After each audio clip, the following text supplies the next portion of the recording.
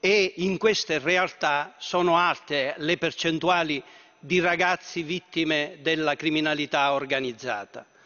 Nella legge di stabilità ci sono risorse per approntare un piano per lottare la povertà, però io credo sia opportuno affrontare questo tema della povertà del Sud, delle condizioni scolastiche, con una sessione specifica del Parlamento per poter dare risposte serie da parte delle istituzioni ad una difficoltà seria oggi presente ma che condizionerà fortemente le future generazioni.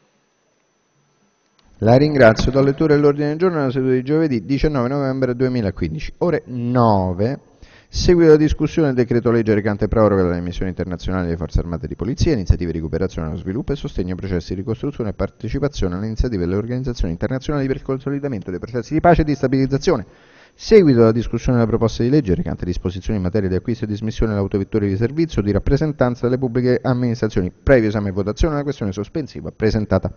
Seguito la discussione della proposta di legge recante disposizioni per la tutela e la valorizzazione della biodiversità di interesse agricolo e alimentare. Seguito della discussione delle mozioni concernenti iniziative anche in sede europea per la tutela del settore risicolo italiano, con particolare riferimento all'importazione del riso dalla Cambogia. La seduta è tolta.